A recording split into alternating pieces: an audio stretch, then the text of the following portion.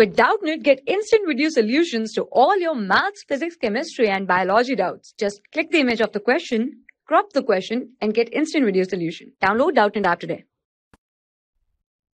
Hello student, question is radical end of embryo is toward.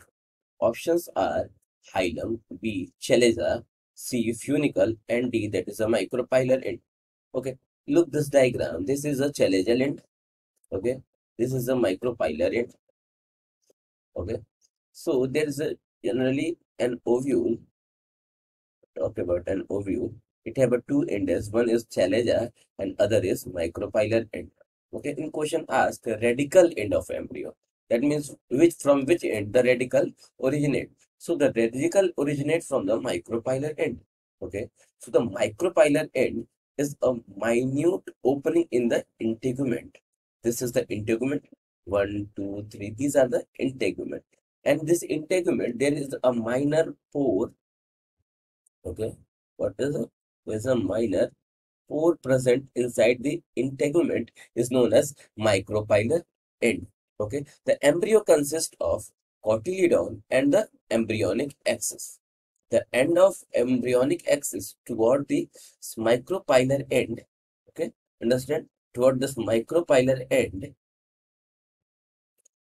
there is a generation of a radical takes place. So the generation of radicals takes place from this minute pore that is a micropylar end. Okay, this micropylar end remain as a small pore in case of a seed. Okay, when the seed is formed from this ovule, this small minor pore is present here, and this minor pore help in the facilitation of entry of oxygen and water during the germination. Okay, so you have to understand that the micropylar end of an ovule is the place from where the origin of the radical takes place. So the radical end of an embryo is known as a micropylar end. So the correct answer of our question is option D. Thank you. For class 6 to 12, IIT JEE and NEET level.